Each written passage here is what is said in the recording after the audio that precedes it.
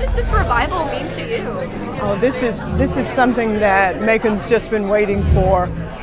You know, of course, we are the heart of music to the state.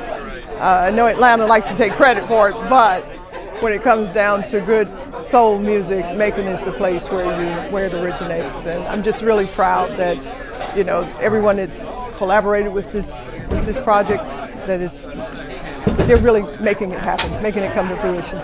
So, you know, when you first walked through these doors, what did you think about the place? What did you think about the revival? You know, it's just history, and that's what Macon's all about. Macon's one of the most historic cities in the state of Georgia. And so here we are again, just promoting history because it's so important. You know, if you don't know where you came from, you don't know where you're going.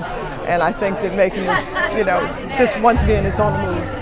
Agreed. Yeah. So what do you hope this revival does for Macon, this Capricorn? Well, I'm hoping that it'll continue to put us on the map as far as music and music production is concerned.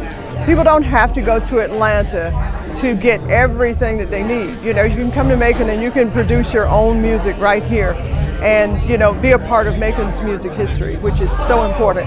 You've got big names like Little Richard,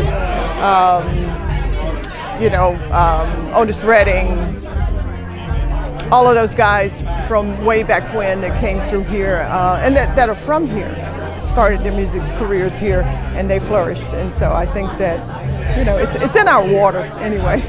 It is. There's something in the water here. Yeah, it is. Definitely. Is there anything else you'd like to add? No, good. Okay.